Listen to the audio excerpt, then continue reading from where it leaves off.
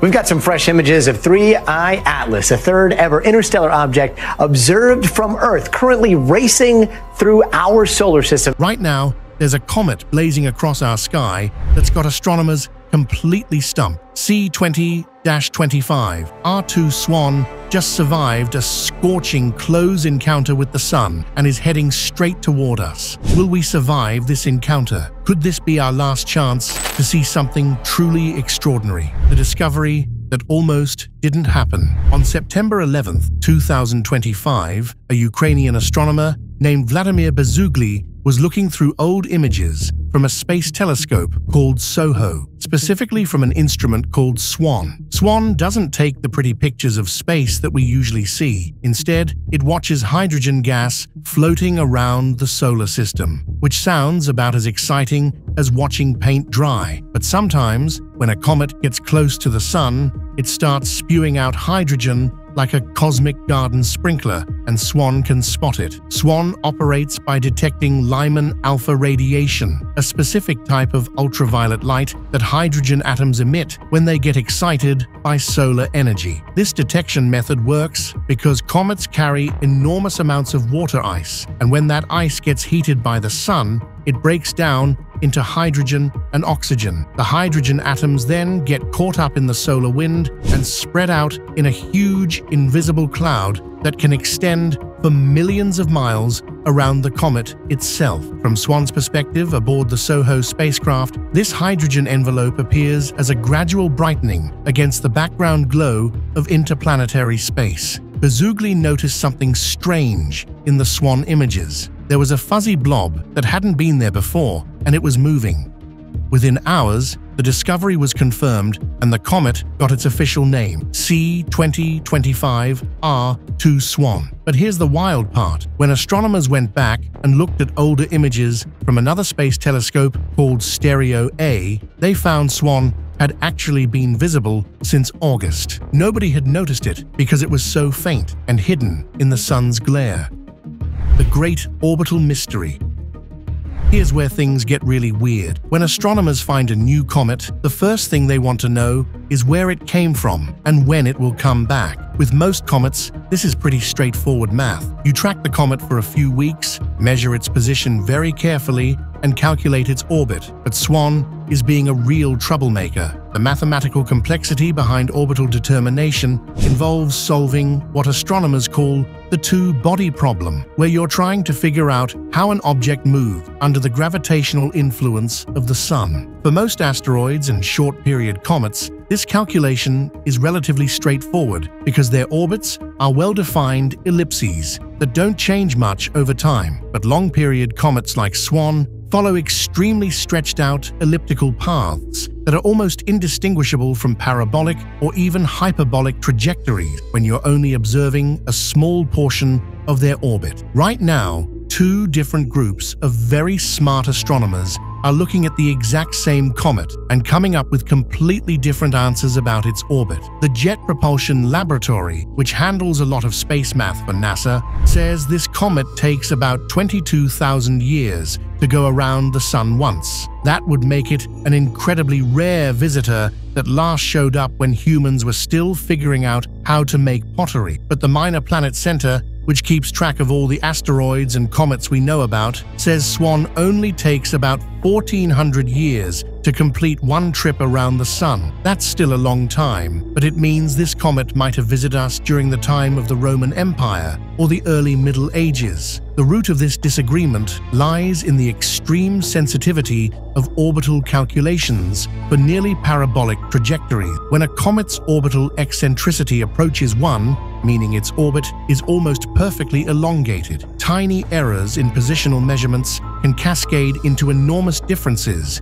in the calculated semi-major axis and orbital period. It's similar to trying to determine the exact shape of a nearly straight line when you can only see a tiny curved segment of it. So why can't these experts agree? It all comes down to which observations they trust more. The JPL team is using those older, fuzzier images from Stereo A that show the comet from farther away. The Minor Planet Center is only using the super precise measurements taken from Earth after Swan was officially discovered. Both approaches make sense, but they give totally different results. It's like trying to figure out how fast a car is going by watching it from a mile away versus timing it with a stopwatch up close. What we're seeing right now. While the scientists argue about math, regular people with telescopes and binoculars are already enjoying the show. Right now, if you know where to look, you can see Swan with a decent pair of binoculars. It looks like a fuzzy star with a greenish glow around it. And if you take a long exposure photograph, you can see a tail stretching out behind it that's about 2.5 degrees long. To put that in perspective, that tail appears about 5 times wider than the full moon. The physical processes creating this spectacular display are happening on an enormous scale. The comet's nucleus, which might only be a few miles across, is heating up as it approaches the sun and releasing thousands of tons of material every day. This material forms the coma, a temporary atmosphere around the comet that can grow to be larger than some planets. The tail forms when solar radiation pressure and the solar wind push this material away from the comet, creating streamers that can extend for millions of miles into space. The greenish color isn't just pretty, it tells us what Swan is made of. When comets get close to the sun, the ice inside them starts to evaporate, creating a cloud of gas and dust around the solid nucleus. Different chemicals glow different colors when they get hit by sunlight, just like a neon sign. The green color comes from carbon molecules that have been broken apart by the sun's energy. People are reporting that Swan is currently about magnitude 6, which means it's right at the limit of what you can see with your naked eye from a really dark location. Most folks will need binoculars or a small telescope to get a good look. But here's the exciting part. It's getting brighter as it gets closer to Earth. The spectroscopic analysis of comets involves breaking down the light they emit into its component wavelengths, much like a prism splits white light into a rainbow. Each chemical element and compound absorbs and emits light at very specific wavelengths, creating a unique fingerprint that allows astronomers to identify what materials are present in the comet's coma. Water vapor shows up as absorption lines in the infrared, while carbon compounds create the visible green emission that gives many comets their characteristic color. Swan passed its closest point to the sun on September 12th, which means it's already survived the most dangerous part of its journey. Now it's heading our way, and it should reach its closest approach to Earth around October 20th. At that point, it will be about 24 million miles away, which sounds like a lot, but is actually pretty close in space terms. The survival question. Not all comets make it through their journey around the sun in one piece. When a comet gets too close to our star, several things can go wrong. The sun's gravity can literally tear it apart if the comet isn't held together strongly enough. The rapid heating and cooling can cause the nucleus to crack like a rock thrown into a fire. Sometimes comets start spinning so fast from all the gas shooting out of them that they fly apart like a broken pinwheel. The physics of comet destruction involves several competing forces acting on what is essentially a dirty snowball traveling at tremendous speed. Tidal forces from the sun's gravity try to stretch the comet apart, while the internal gravity of the nucleus tries to hold it together. Meanwhile, the sublimation of ice creates gas jets that can spin the comet faster and faster, potentially exceeding the rotational breakup limit where centrifugal force overcomes gravitational binding. Add to this the thermal stress from extreme temperature changes, and it's actually surprising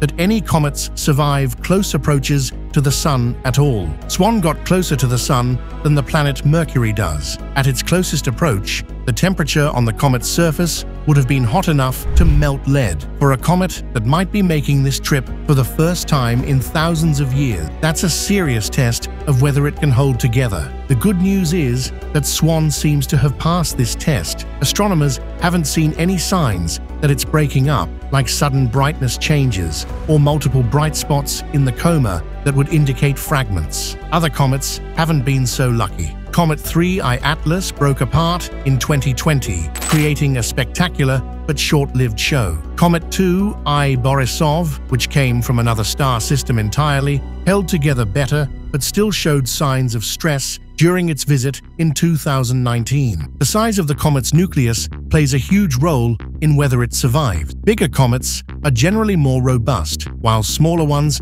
are more likely to crumble. Unfortunately, we don't know how big Swan's nucleus actually is. From this distance, even our best telescopes just see the bright cloud of gas and dust around it. The actual solid part could be anywhere from a few hundred meters across to several kilometers wide. Historical data from previous comet encounters suggests that objects with perihelion distances around half an astronomical unit have roughly a 25% chance of complete disintegration, with the probability increasing dramatically for smaller nuclei. The fact that Swan has shown no immediate signs of fragmentation is encouraging, but comets can still break apart weeks or months after their closest solar approach, as thermal stress cracks continue to propagate through the nucleus structure. Finding and observing the comet. If you want to see Swan for yourself, now is the time to start looking. The comet is currently in the constellation Virgo, very close to the bright star Spixa. In mid to late September, you'll want to look toward the west after sunset. The comet will be fairly low in the sky, so you'll need a clear view toward the horizon without trees or buildings in the way. The best time to look is about an hour after sunset, when the sky has darkened enough to see faint objects, but Swan is still above the horizon. As we move into October, the comet will be visible higher in the sky and for longer periods each night. By the time it reaches its closest approach to Earth in late October, it should be visible most of the night. For casual observers, a pair of 7 by 50 or 10 by 50 binoculars will show the comet's fuzzy coma quite well. If you have a small telescope, use the lowest magnification you have to get the best view of the tail. The tail is the most impressive part, but it's also the most challenging to see because it's spread out over such a large area of sky. The optimal viewing conditions depend heavily on your local light pollution levels and atmospheric conditions. From urban areas, Swan may be difficult to spot without optical aid due to sky glow washing out the fainter parts of the coma and tail. Rural observers under dark skies will have a significant advantage, potentially seeing details invisible to city dwellers. The comet's altitude above the horizon also affects visibility, with atmospheric extinction reducing brightness when the comet is low in the sky during evening twilight hours. Photographers are already getting spectacular images of Swan. If you want to try photographing it yourself, you'll need a camera that can take long exposures and a way to track the comet's movement across the sky. Even a basic camera lens in the 200 to 300 millimeter range can capture the tail if you stack multiple exposures together. The comet is also passing near some other interesting objects in the sky. In late September, it will appear close to the planet Mars, which will make for some beautiful photographs with both objects in the same frame. These kinds of cosmic alignments don't happen very often, so it's worth taking advantage of the opportunity. Every precise position measurement of Swan helps refine its orbit and resolve the current disagreement about its period. As more observatories around the world contribute measurements, the uncertainty in the orbital calculation shrinks rapidly. Within a few more weeks, astronomers should have a definitive answer about whether this comet takes 1,400 years or 20,000 years to orbit the Sun. This is citizen science at its best. Amateur astronomers around the world with modest telescopes can contribute measurements that help solve the puzzle. The October Meteor Mystery. Here's something that has meteor watchers excited and skeptical at the same time. Around October 4th through 6th, Earth will pass through the same plane as Swan's orbit. This creates the possibility, and that's a big emphasis on possibility, that we might see some meteors caused by tiny pieces of dust that the comet left behind on previous visits. The problem is that for a long period comet like this one, any dust trail would be incredibly old and spread out. Most meteor showers come from comets that visit us regularly, leaving fresh trails of debris every time they come around. The famous Perseid meteor shower in August comes from Comet Swift-Tuttle, which returns every 133 years and has been leaving dust in its wake for thousands of years. Meteoroid stream dynamics are governed by complex gravitational and non-gravitational forces that act over astronomical timescale. When a comet releases particles during perihelion passage, those particles initially follow orbits very similar